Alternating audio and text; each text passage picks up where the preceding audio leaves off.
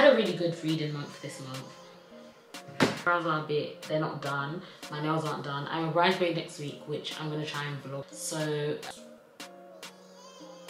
I feel like there's heavy topics in every book, so you should always check trigger warnings. Hey everyone, welcome to my channel. I read a lot of books. I read 100 books last year in 2022.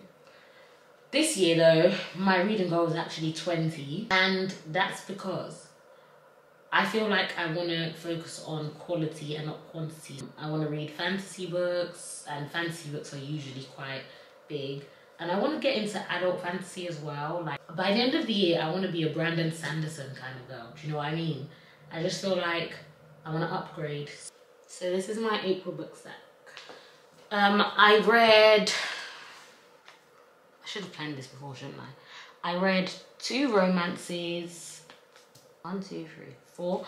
I read 4 fantasies, 2 romances, and 1 literary fiction. So I'm going to start with the 1 literary fiction. The main character is married into a polygamous marriage. She's the 4th wife. The other 3 wives, well, 2 of them are very evil. One of them's like, in school when they're like, if you stand by and watch bullying, you're just as bad as the bullies. It's that kind of vibe. So she's that kind of person that just stands by and kind of doesn't do anything. To be fair to her though, they do like threaten her and stuff, so I understand. But what did I think of this book? At first, I was not enjoying it because I was buddy reading it with my friend. Basically, I got a new O2 contract, and O2 actually gives you 2 thingies for free. So I got Disney Plus and Audible. But Disney Plus, I've only got it for 6 months, and Audible, they gave it to me for 3 months. I used my first reading credit to finish this book, and I literally loved the audiobook. I think Lola herself is the narrator, and it feels like a friend is telling you a story. What I love with Audible is that you can change the speed. This is not an ad, guys. This is not. It's about to be a Netflix TV show. I can't wait to see what Netflix is going to do with it. Their adaptation of Bridgerton is so good. They do a really good job of it, and I hope they do a good job of The Secret Lives of Segi's Wives. I'm just wondering if it's going to be a series or a movie. I think it should be a series, but a limited series. Netflix, if you're watching this, it needs to be a limited series, because I think a movie is a bit too short to show like all the little elements, but long series, like what are you gonna do for season 2? Do you know what I mean? So limited series is a really good idea. Short, sweet, simple. Listen to me, Netflix, because I am right and you are wrong. The wives are like all plotting to get rid of our main character, and their plots are just so, their plans are just the worst plans. The worst evil villain has to be Segi, the worst evil villain in the world. Like, her plans are never really thought out, and she keeps getting caught. One of the interesting themes is like motherhood, when you're not able to conceive, and the value of women in society. I really thought that theme was really cool, and I can't wait to see what Netflix does. Please do check trigger warnings, because there are some very intense scenes. There are parts of the story that are really sad.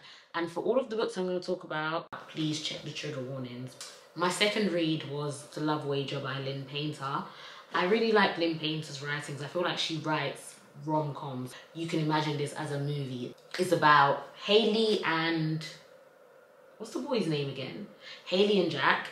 So Hayley and Jack are friends at first. How did they meet though? Oh my gosh, yeah. They met at his sister's wedding.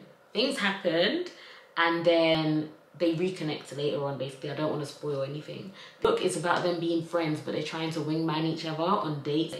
Most rom-coms are not laugh out loud hilarious. They are just like, haha, in your head hilarious. So I feel like Painter does a good job of writing them. I think she should write more adult romance book, because I really liked Mr. Wrong Number as well. It was so cute. I really like book characters who are like a disaster. So Mr. Wrong Number was like so good because she was such a disaster. Next read was 6 of Crows. It's about these 6 like misfits, criminals, and they have to plan a heist to steal something. I'm not going to say what it is because that's kind of a spoiler. When they do steal what the person's asking for, they're going to get like a lot of money to set them up for life. They've all got reasons why they want the money, and it's on TV as well, which I don't know if I was feeling the TV series. Like, I don't know if I was feeling it, I'm not gonna lie, guys. But the Six of Crows book was actually well written. Leigh Bardugo is a good writer. I've heard so many good things about her other book, Ninth House. I've got the book and I've got Audible credits, but my next time I can use it is next month. So I might use my Audible credit to listen to Ninth House. Wisteria Society of Lady Scoundrels. So imagine like Bridgerton and then Peaky Blinders come together and make a baby. That's what people describe it as. So just bizarre but fun kind of bizarre. I love like goofy, quirky stuff. Then I reread Once Upon a Broken Heart. Once Upon a Broken Heart was a reread, so I already know kind of what I expected from it, and I'm gonna keep it as a 5-star read. Obviously, it's one of my favorite books. It's just a comfort kind of. It reads like a fairy tale kind of. I love Jax's character. I saw this girl on TikTok talk about the Howl archetype. If you've watched Howl's Moving Castle and you like his kind of character of like the dramatic, like good looking, I don't know, people think he's good looking, I don't know, but if you like that kind of character like Howl, pick this up. A lot of people don't like Evangeline as a character. They think she's quite annoying, but I would say she is very naive, but she acts her age, I feel like, because I think she is under 20. I'm sure she's under 20. I feel like she acts her age. I don't know. But I read Revelle by Lyssa Smith. Revelle, I don't know if I rated. Okay, Serious Society of Lady Scoundrels, I would give a 4-star. Six of Crows, I would give a 5-star. The Love Wager, I would give 4 stars. And The Secret Lives of Segi's Wives, I would give the audiobook 4 stars and the physical book 3.5 stars. Now, I know you're thinking the content's the same though, but I feel like the experience is what I'm basing my rating on. So I saw a TikToker called Sloan talk about this book, and I picked it up because they mentioned that it gave them Carabao vibes, and I've been looking for Carabao vibes for a long time. This book is about Lux Revelle. Lux Revelle is the star of her family show.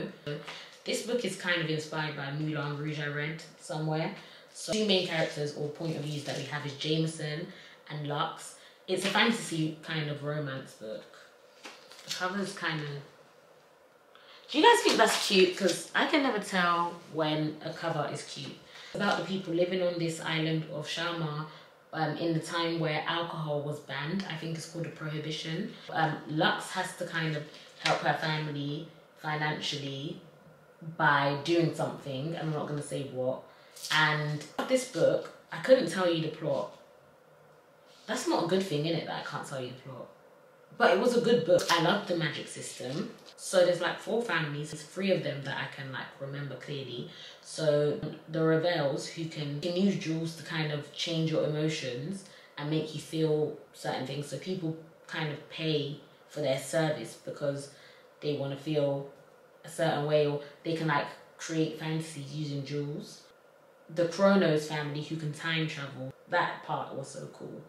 And then I forgot the name of the 3rd family, but they are doctors who can, say I injure myself, they can take my injury and give it to someone else, but that person has to agree. So it's kind of ethical because that person has to agree for the magic to work, and they have to like willingly say, yeah, I'll take the injury for plenty for it to work. I loved the new magic system. I've never heard of something like that, but then again, I've never read every book in the world. If there's a book like that out there somewhere, I'm sorry to that author that I've said that it's original, but for now it's original, you know what I mean? Because I have never read anything like that. I love the whole circus feel, and I loved the family element of it. Lux's family is really important to her. She's got a really big family of like, I forgot the number, but I think it's 80 cousins or something. So I loved that kind of vibe because I come from a big family as well. Maybe not as many as her, or maybe I do have as many as her. But I come from a really big family as well, so I loved that like element of all her cousins and all of them being so close and stuff like that. This book was like a roller coaster. Like, I really enjoyed being on that ride. Why I can't give this book 5 stars is just because I was quite confused by the time traveling element of it, especially at the end. It could just be a me problem. Yeah, I just got lost. So the next book I want to talk about is Magnolia Parks. It was a fun read. Was it a good example of a relationship? No. But was it interesting to read? Yes. In books and films, I love like mares. I'm looking for a book with like White Lotus vibes. I've really enjoyed that TV show. I'm looking for a TV show actually with White Lotus vibes. I read some cool books this month. Let me know what you want to see. Thanks for watching, guys.